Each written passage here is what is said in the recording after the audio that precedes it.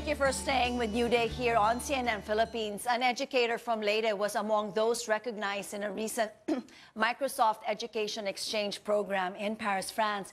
And to tell us more about his journey and about the program itself, we are joined this morning by Ronel Boholano.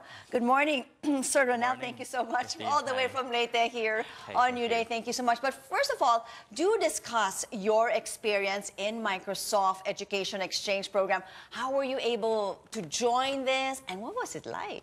Well, first, I like to describe it as it was a great, amazing, and wonderful experience for me to be there.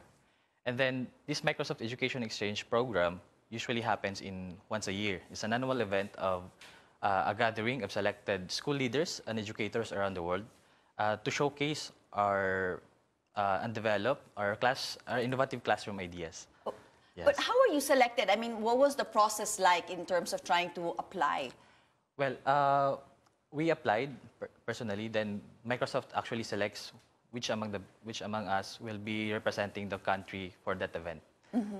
And then what was just in terms of the process, because you said it was annually, so I'm sure other people might want or might be interested in joining again next year, no? Yes. So what? It's just like lahat online. Do you need certain credentials before you can actually even think of applying? Yeah, Microsoft actually announces this application through the Facebook page of Microsoft and in the education community also of the Microsoft education community. So the teachers can actually apply, and then Microsoft selects it. So you just step up your innovative ideas in the classroom and apply these things in your respective classes. Okay, and congratulations to you, because you are also among the participants that was awarded under the creativity category for your innovative Eiffel Tower activity. Yes. So what did you do? Well, actually, before I talk about our winning project, so the Microsoft Education Exchange Program Committee actually gave us the task to create a learning activity which is based on the 21st century learning design. So it focuses on the themes like amplifying the student voice, creativity, collaboration, and inclusion as well. So in our activity, together with my other group members in Team 46, we created a learning activity that compares the different Eiffel Tower replicas around the world using Sway. Mm-hmm. And then they plan and collaborate with each other. The students will be able to collaborate and plan with each other using Teams and OneNote. And then they create this project using the Minecraft. Oh, okay. But education is the edition, But in a more educative way. But so you Team 46, so how were you able to make this tourist spot more inclusive, especially for people with disabilities? Yeah. Well, actually, in our project, in Team 46, we are not actually the one making this more inclusive, but the learning activity that we did is actually lets the student create this tourist spots like that more inclusive. So we are giving them a sandbox or freedom for them to create new things in Minecraft, safely in Minecraft. So actually, Minecraft serves as an equalizer to different kinds of students, so including students with disability as well. Okay, so wonderful. Well, before joining the exchange program, Ramel, you worked as an ICT coordinator in Leyte, where you create programs for regional teachers in the same field. And what kind of programs were you doing? Well, actually, I am still currently now you're still there. You're still there. And the IT officer of the division of Leyte. So since 2017, we created actually learning and development programs for our teachers in terms of ICT and education.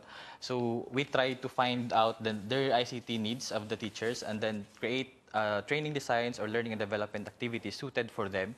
So even currently, we are doing an ICT training right now in Leyte. It's now happening for around 160 teachers in Leyte with our Microsoft Education ambassadors in Leyte as well. Wonderful. That's a nice place to go. I mean, there's a lot of innovative teachers there. Yes. So you said, as I mentioned earlier also when we started our interview, that this is a yearly program. Microsoft does this yearly. And so once again, is there any age limit? Can anybody join? Must we start looking online? When does it start? The first thing I think that you need to do is for you to become a teacher. Okay, there you go. Or an educator as well, or a school leader. And then kindly, we are inviting everybody to be in the education.microsoft.com website. And then, take courses, improve your profile there.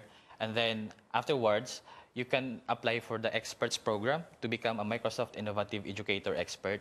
And then later on, you may now apply to the Microsoft Education Exchange program, and hopefully, one of our educators would be the best educators that we have in the Philippines. We will be sending that one to another Microsoft Education Exchange program maybe next year. Wonderful. Yeah, next year. Thank you so much for sharing your story and your journey with us here on CNN. And wish you all the best, and we wish you more educational journeys and experiences that you may have in the next few years. Thank you. Thank you, Maraming Christine. salamat si Ronel Boholano for joining us this morning.